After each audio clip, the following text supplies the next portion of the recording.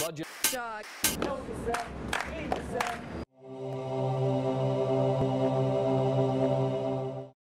Here with the support of Black Lives Matter's leadership.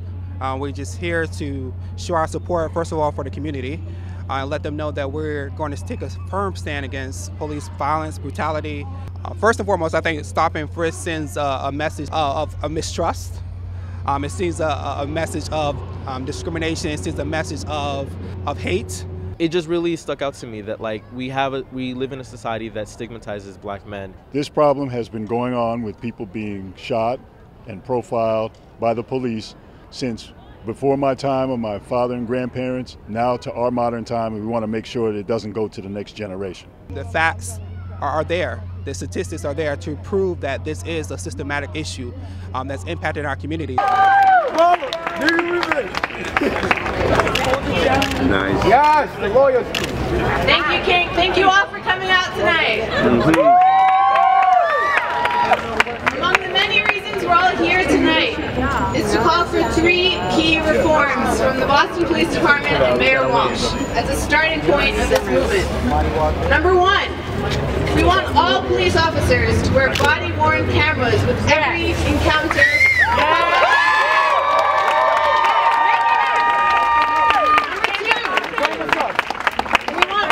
Civilian receipts. Whenever anyone is subject to a police encounter, a stop, a frisk, a search, whether consensual or not, they should be given documentation so that they know who stopped them, where they were stopped, when they were stopped, and why.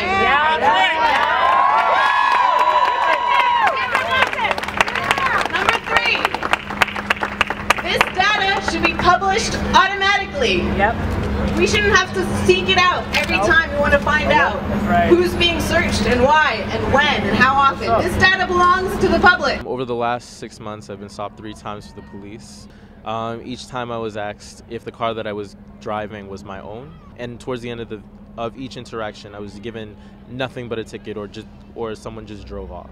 Stop and Frisk sends a message, if you heard some of the young people who were talking earlier, that you're not part of society and that the rules that are made don't apply to you and the Constitution doesn't apply to you. It sends the message that you don't belong here. Every time one black boy is shot, it affects 1,000 people. Mobilizing at rallies and grouping up together is a way of us healing. We want Stop and Frisk to end, and we want the violence that's committed against people in the community to stop. Then to say to me my child's death wasn't violent, it was to me because my life was silence. As my story comes to an end, how do I tell my 10-year-old police are your friend? Hands up! Hands up! Don't shoot! Hands up! Don't shoot! Hands up! Don't shoot! I want them to hear this in Ferguson. Hands up! Don't shoot!